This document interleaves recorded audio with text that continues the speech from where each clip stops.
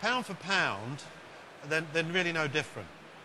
Evacuated tube will cost you slightly more and are more efficient, slightly more efficient. So the amount of money you spend to get that amount of energy is roughly the same in a like-for-like situation. Evacuated tubes are more versatile in that if you're not exactly south, if you're getting off to southwest or southeast, then you can tilt your evacuated tubes more towards the south, or if you haven't got the inclination, the pitch on your roof, if you've got like a flat roof, you can get away with a much lower inclination on an evacuated tube than you can a flat panel. Conversely, you can't roof integrate evacuated tubes. They have to be on top of the roof rather than in the roof.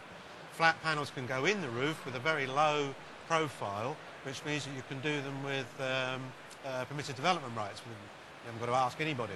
And they can look like a Velux window or any kind of skylight.